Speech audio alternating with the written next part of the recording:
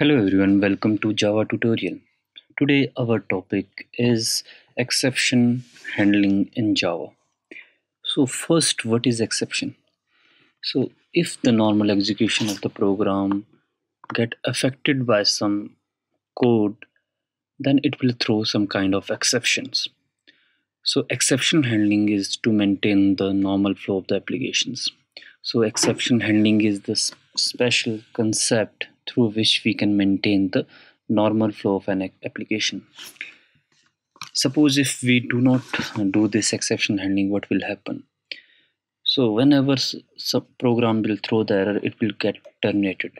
The program execution of program get terminated at the point of exceptions. But if we know how to handle it, then we can maintain the normal flow of the applications. So exception handling is, with the help of this exception handling, we can maintain the normal flow of the application. So what are the different types of exception handling?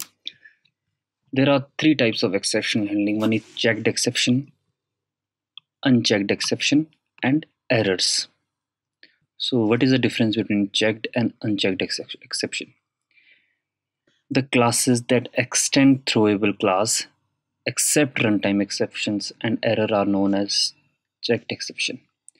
So all the exception apart from errors and runtime exceptions are checked exception. For example, IOException, SQL exception. So these checked exception are also compile time exceptions. So they are resolved at the time of compilations. Then we have unchecked exception. All the classes that extend the runtime exceptions are known as unchecked exceptions, like arithmetic exception, null pointer exception, array out of bound exception. All are these unchecked exception. They are not checked at the time of compilations, so they mainly occurred while running the program. Then we have this error. Error is, we cannot recover the errors.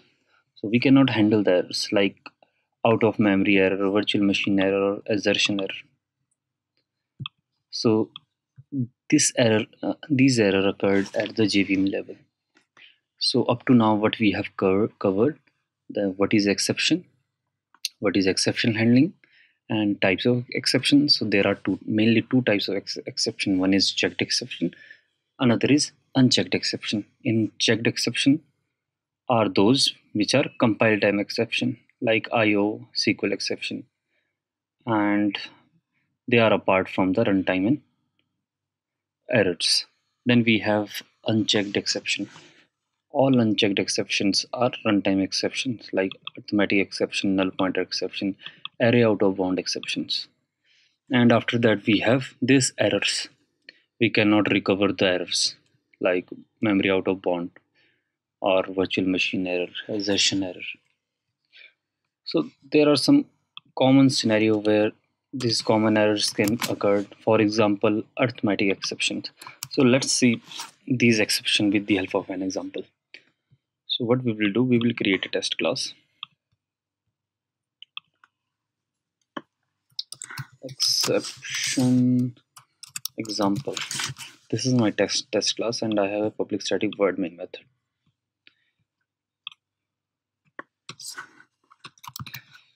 First, what we will do, we will cover this arithmetic exception. So let's see the arithmetic exceptions. Int a is equal to 10. Int d is equal to a divided by 0. And system dot out dot println equal to d. So this is my program in which I have a number a is equal to 10, and this number I have divided with 0. So anything divided by 0 is, it will throw the arithmetic exceptions. So let's run this program and see the output. Yes, as you can see that exception in thread main java.lang.arithmetic exception divided by 0. So it will throw the exception and it will terminate the program. It will not print anything, it will not display the value of this D. It will terminate the program at this line. It will not display anything. So these are the exceptions which affect the normal execution of the program, and it get terminated where the exception will occur. And next we have null pointer exception. So what is null pointer exception? Suppose what I will do, I will create a class of exception theory. I have a class exception theory, or what I will do,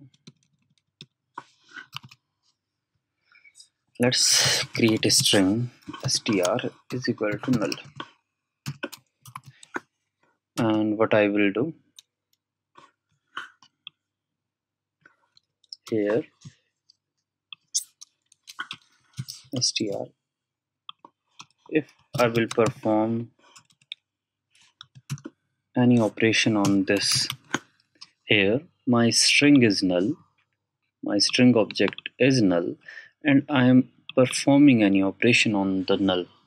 Value of str is null here, and I am performing the operation on this str, then it should throw the null pointer exception. Yes, here you can see that exception in the thread main java.lang.nullPointerException. So this exception occurred because of the null. This object, our string object, is null, and we are performing any operation on the string, this str. So null dot anything will be null pointer exception. So this is example of the null pointer exception. Then we have number format exception. Like suppose we are converting any string into int. We are parsing any string value into integer. Suppose we have string value. If we will try to parse this string into integer, it will throw the error. Int integer a is equal to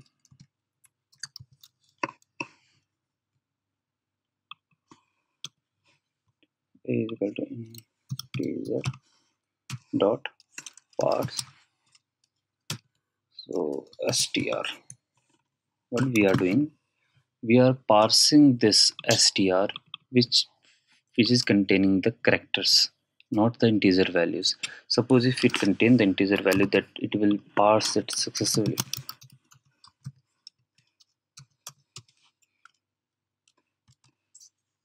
If we run this program, it will display the 12.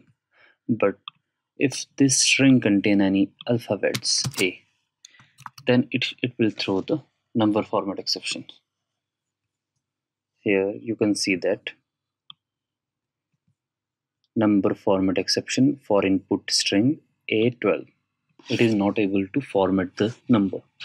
It is not able to convert the string number into integer. So this is the example of the number format exception. And after that we have array out of bound exception, array index out of bound exception. Suppose you have a integer array of size 5, and